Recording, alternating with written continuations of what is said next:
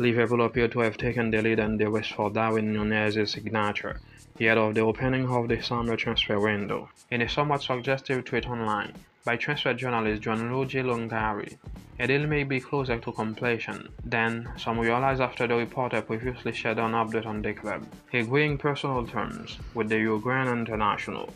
The transfer is thought to amount to £85 million, according to Records report from Portugal, with Jurgen Klopp's men forking out £68 million upfront. Significant as that amount seems, we are likely to see the fee offset by some players' sales in the upcoming window, including that of Sadio Mane, with the club set to be holding out for £42.5 million from Bayern Munich. EOTK are expecting to see further additions to the squad made before the window closes too, with a move for Calvin Ramsey close to completion and midfield option being assessed following a failed attempt to secure the signing of Aurelien Tchouameni.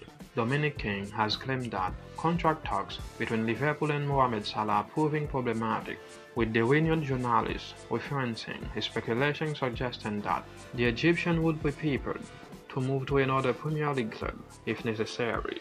The space on the wage bill set to be freed up, with Sadio Mane's likely departure to Bayern Munich. One may imagine that such an exit may have facilitated an agreement. In defense, Chelsea have lost two first-team players on free transfer already this summer, opening up obvious gaps to be filled by new signings. The Telegraph today reports that Thomas Tuchel's team is hoping to offer on most of these guys, if only to clear space to roll the dice again on new faces. Romelu Lukaku is desperately trying to engineer a move to Inter Milan, but he's not the only one on the exit ramp. We'll get a closer watch on information and we will keep you informed. This is the end of the video. Thanks for watching. See you soon.